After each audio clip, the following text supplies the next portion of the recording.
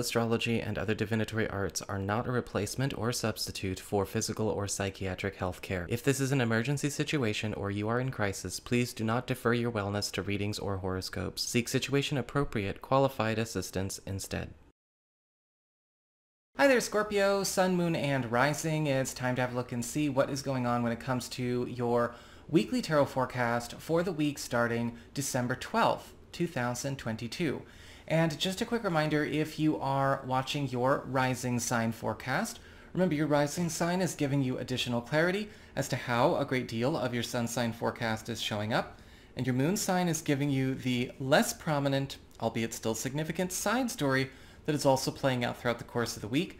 And should you ever wish to get a session with me, you can go on ahead to my website. It's integrativemysticism.com.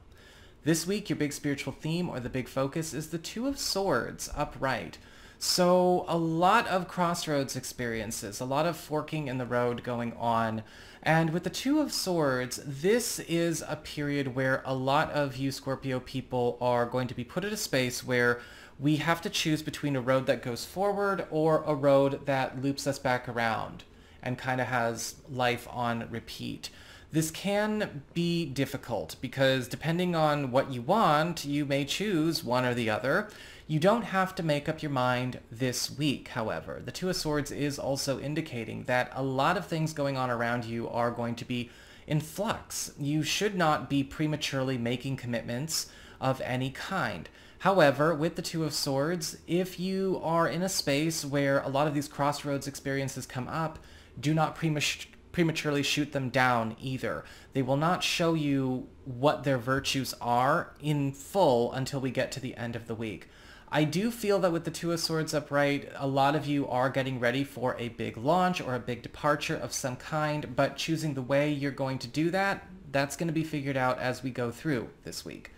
When it comes to your material circumstances, your work, your job, your finances, practical affairs as it relates to your home and family life, you do have the Tower upright.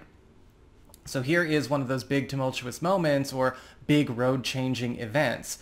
With the Tower, we do see a massive demolition taking place. It is the end of an era. This could be something going on the job or off the job, possibly even something going on with your whole industry or your whole market. With the Tower card upright, we see the elimination of something that cannot grow anymore. It has hit the end of the line, or maybe it even hit the end of the line a long time ago, and it has just been maybe kept going. And it's been costing us. It's been taking time, energy, and money to be propped up, even though it needs to be released. Sometimes this can turn our world upside down. And yes, it's possible that there will be a lot of dramas taking place in all areas of work, finance, and maybe even some family matters or living situation matters. However, I do want to remind you that sometimes the Tower can be extremely positive, because you can have your world turned upside down by getting a good promotion you have to change everything for. You can have your world turned upside down by getting a new job that forces you to acclimate to a new schedule in the way you handle things at home. You could have your world turned upside down by a glorious move or relocation if that is what you are trying to do, but you have to do it very quickly or in a hurry. Let yourself take this moment by moment, but do not put yourself in a position where you feel like you have to hold on to the old, because you won't be able to. When it comes to your community, friends, relatives, and other people in your life, you have the Nine of Pentacles reversed. And this week, it may become apparent that an associate, an ally, or maybe a business partner, maybe even a client or a customer, or again, possibly a family member, is not all they're cracked up to be, and you may be getting taken advantage of in some way. The Nine of Pentacles reversed can indicate somebody possibly riding our coattails, shortchanging us, or maybe even taking credit for things that we do, underpaying us, undercompensating us in some way, or maybe an investment that we have made in them is just not paying off and it's not giving back in a fair exchange. And you're going to need to be able to rebalance the situation or let this person or this situation go. When it comes to your challenge this week, you've got the Ten of Cups reversed. Don't pretend everything's wonderful when it's not wonderful. Don't trust people who pretend everything's wonderful when it's not wonderful, right? The whole world is addicted to face tuning and photoshopping everything. And everyone is just so toxic, and I disown them all for it. That being said, with the Ten of Cups reversed, there are going to be moments here where you may be tempted to look and see where things are not so bad. Start bargaining, maybe overstate the, let's just say, positive nature of things that are very negative. You know, the Ten of Cups reversed, I call it the Stepford card. Things that work really, really hard to look and sound perfect on the outside to misdirect attention from what is really effing wrong on the inside. You are going to need to be discerning and own responsibility for not letting yourself help that kind of manipulation go on, and don't manipulate yourself either. That's gaslighting yourself, honestly, at the end of the day. When it comes to your relationships with love, romance, and partnerships, you've got the Hierophant card reversed. And this week, with the Hierophant card reversed, there is a changing of paths as well. Now, the Hierophant reverse, for those of you who are coupled or are married, is indicating that a partner is going through a massive shift in their priorities as far as what they want for their own future.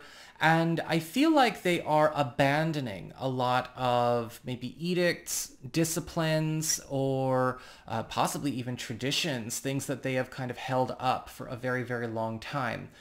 But I feel like this is something that you want for them. I feel like this is something where you're like, you know that the way that they've been carrying on, or the way that they have been trying to make it work with that, the way that they have been trying to see it through, however it goes, has been doing more harm to them, and maybe by extension you and the rest of your family. And this is going to be a freeing moment. They get out of some kind of trap that they thought they had to polish, which is going to be wonderful for you, wonderful for the relationship and everyone around it.